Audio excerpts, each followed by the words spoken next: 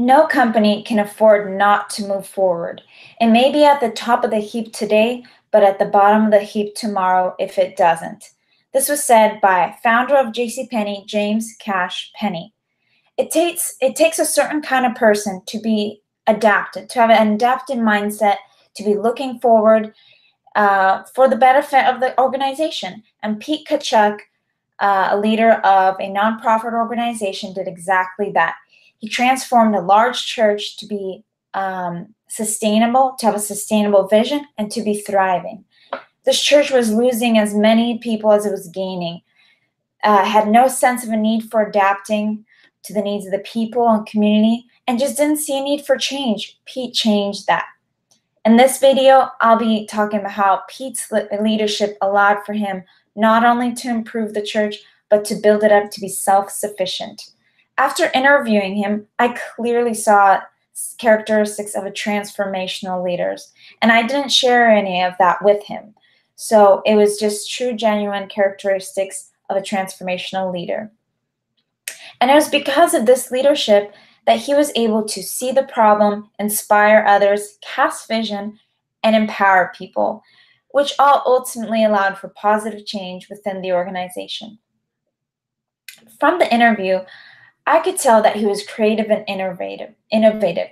He looks for problems, he asks questions, and he sees these issues that no one else sees, and he wants to change the status quo. In his mind, there's always something to improve. And in this situation, the church was stagnant. It wasn't growing, no movement forward and involvement in the community. And once again, they didn't see the need or importance of adapting. So he saw this problem within the organization and he needed to communicate the problem to others, to make them believe, which leads to the fact that Pete is a great storyteller. He just has a way of inspiring people through stories, situations, past experiences, and he communicates it all in a captivating way that people listen and they want to do something about it. And in general, his communication skills are amazing. He just connects with a wide range of personalities, is really other-oriented and knows how to connect with certain kinds of people. And in the situation with the church, through storytelling, he created a sense of urgency and need. He inspired people that there could be better and that they could do better. And he explained and showed what could be. The next step is to cast vision. Pete is an amazing visionary. Combined with great storytelling and his communication skills, he has a way of making people believe in him and adopt his visions. And he just creates great vision statements. He really knows how to create something that's achievable, but can't be outgrown. For this church, he created something specific to the church, was achievable, but not too specific where the growth would outgrow the vision. It doesn't have an expiration date. It's something that people can always work towards. And this vision, it energized people, and it was really interesting to see people just super excited to do something about the problem.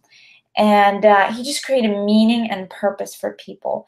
And it's interesting because members that were on the brink of leaving actually stayed and are committed members of the church now. He just gave them a reason and purpose to stay.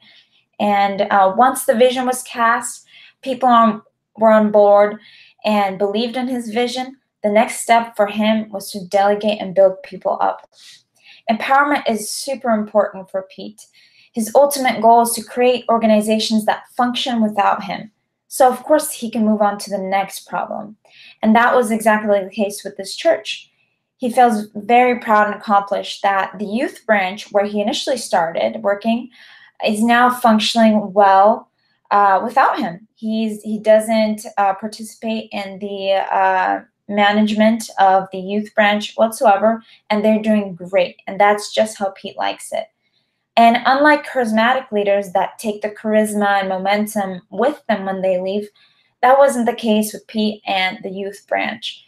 He created lasting change. He built up leaders that took over that are now transformational leaders themselves, whose goal is to build up even more transformational leaders.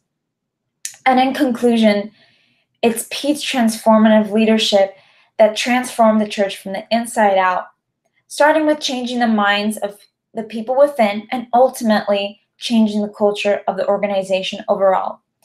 It's just like James C. Penney said, no company can afford to move forward. And Pete also can't not move forward. He is a true transformational leader. Thank you.